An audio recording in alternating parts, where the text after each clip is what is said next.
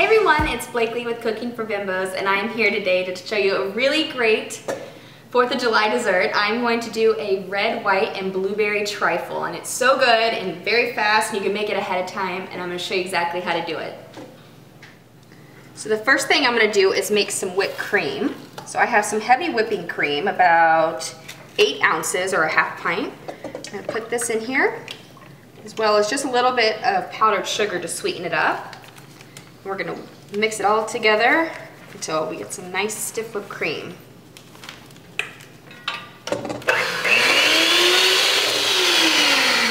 Perfect. Now you know it's done when it keeps a nice stiff peak just like that. You don't want to overdo it or else you'll make butter. So we're going to set this to the side, and now I have 10 ounces of softened cream cheese that I'm going to do. I'm also going to do the zest of a lemon right in here. It's really going to make it nice and bright. The flavor. Put some lemon zest. I'm also going to squeeze half the lemon into it. Just like that. Watch for seeds. Perfect. Alright, then we have some confectioner sugar, just a little bit. About 2 tablespoons or so. And then we're going to do some vanilla extract, just a little bit. We're going to whip it until it's nice and smooth and light.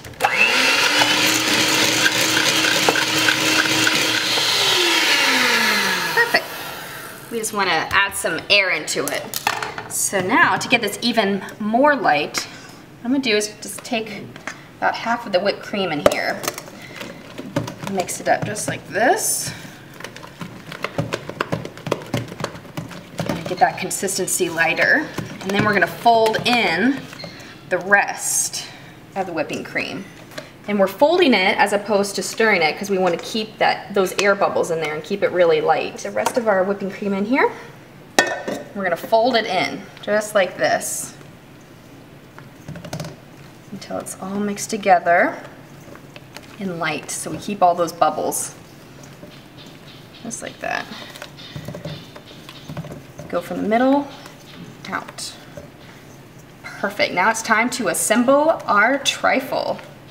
So this is done. It looks perfect. So I'm going to do individual, and if you want to do a full trifle you can, but I like these individual ones because you can put the lid on it and it's perfect because they're ready to go. So we're going to start off with red, obviously. I'm using strawberries, but if you want to do raspberries, that's fine too. I'm going to do some angel food cake, which I love. It's nice and light. I'm going to put a little bit of angel food cake in there. Now if you don't have angel food cake, you can always just use, like a pound cake would be okay. You can use just any kind of white cake. I'm going to do a big dollop of our cream cheese mixture right in there. Red, white, and then for blue, I am using fresh, beautiful blueberries. But if you want to use blackberries, you can too.